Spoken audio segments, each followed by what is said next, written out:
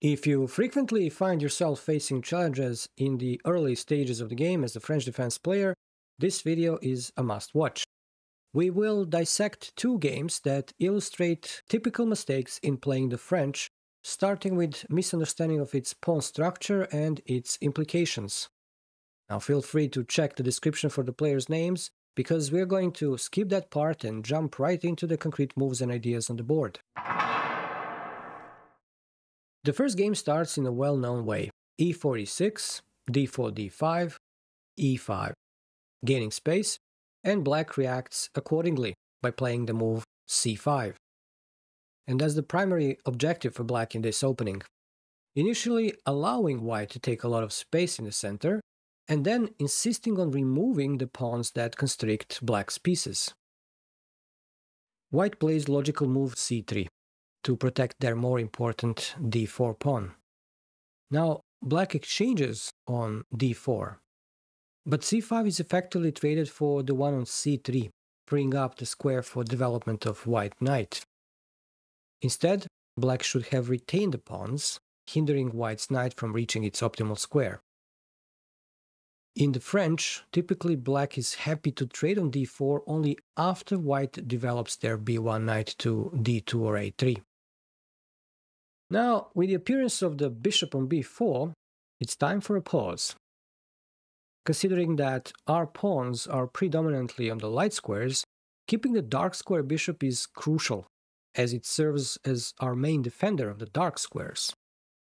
Placing it on b4, however, does not align with our goal of preserving it in the game, because soon white will question it by playing a move like a3.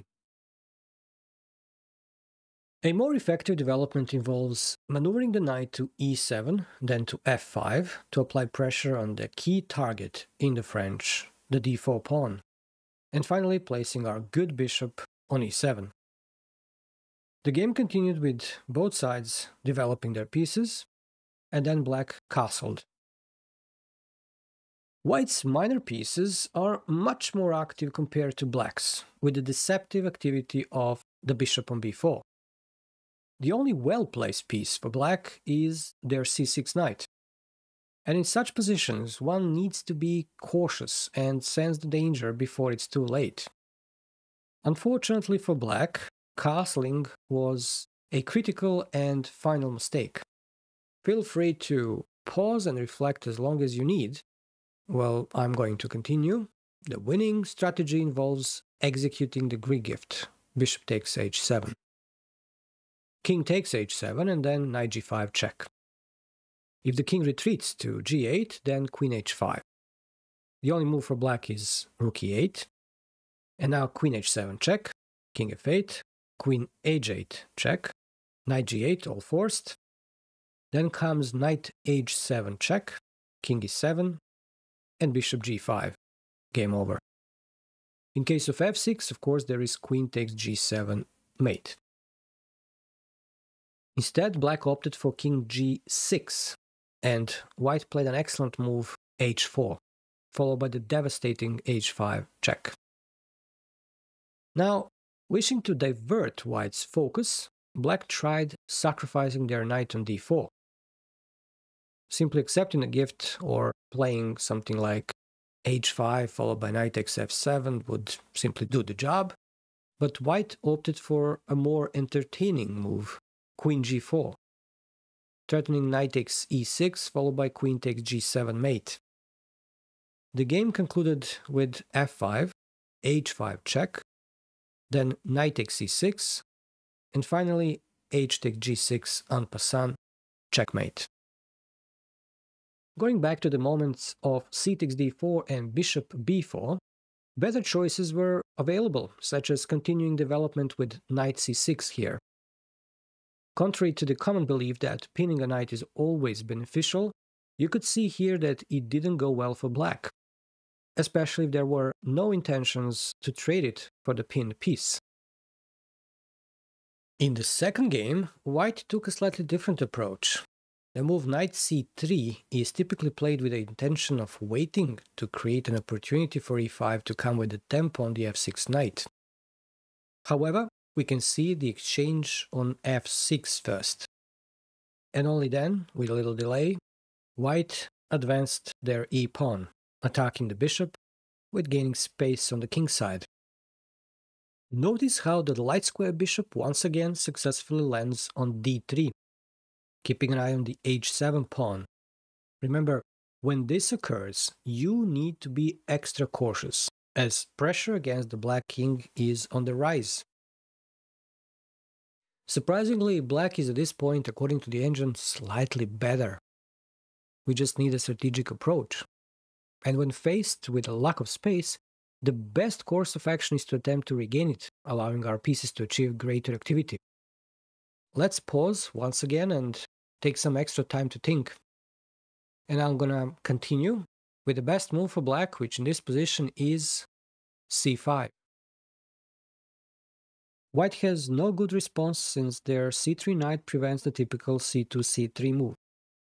Therefore, the d4 pawn is about to be eliminated, leading to a gradual undermining of the rest of the white's center control.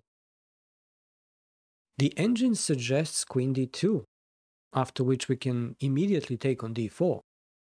Now this move sets the stage for knight c6, targeting both the pawn and the knight. If white chooses to continue trading pieces, black simply gains a favorable central pawn mass, completely taking over the initiative. Instead, black opted for a passive move, bishop d7, giving white the opportunity to initiate a kingside attack with the move h4. At this point, playing c5 comes a bit too late, as white can now execute the same sacrifice seen in the previous game. Bishop takes h7, followed by knight g5. Black cannot capture the knight, as after pawn takes g5, it leads to a forced checkmate in a few moves. If king g6, queen h5 is followed by rook h3 and rook f3 mate, and in case of king g8, white plays the same move, queen h5, and then g6 with queen h7 checkmate. Black opted for the move f6.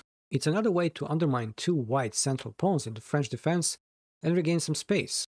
The difference between c7, c5 and this one is that the f6 means weakening on the king side and is a bit awkward to play. In this case, I think the idea of playing f6 was not to undermine the enemy's center, but to prevent their knight from using g5 square. And guess what? It didn't stop white knight from sacrificing itself for the attack. And the situation is rapidly deteriorating for black. According to the engine, white has a sequence leading to a forced checkmate in 7 moves. It begins with, once again, bishop takes h7, then pawn takes g5, and I'm sure you've encountered this position in those online chess puzzles. There is mate in 5, and the first move is rook h8. Check. Gaining a tempo for our queen to get to h5, then g6, queen h7, and queen h8 checkmate. Both games clearly show how important it is to fight for the center and overall space on the board.